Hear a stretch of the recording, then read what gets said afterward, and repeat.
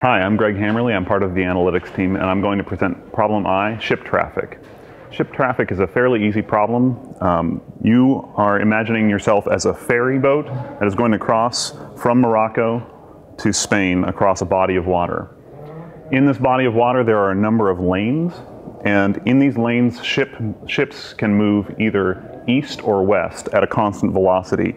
And of course, when they are crossing where you want to cross, you cannot pass. So you want to know, how can you get from Morocco to Spain, and in particular, what is the largest window of time during which you can do your crossing? That is the goal of the problem.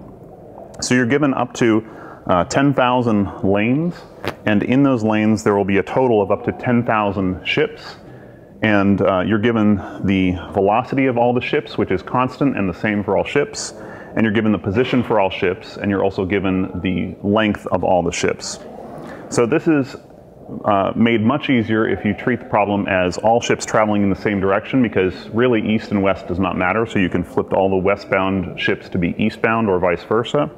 You can also compress all of the ships down into one lane if you consider pushing the starting positions back in time for when you would have reached that lane with the ferry, because you can't be in that same lane with the ship at the same time.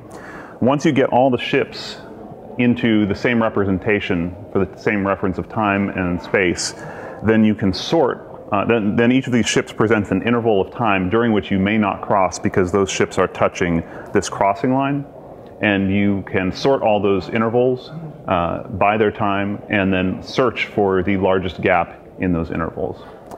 We expect that to take n log n time for n ships. Thank you very much.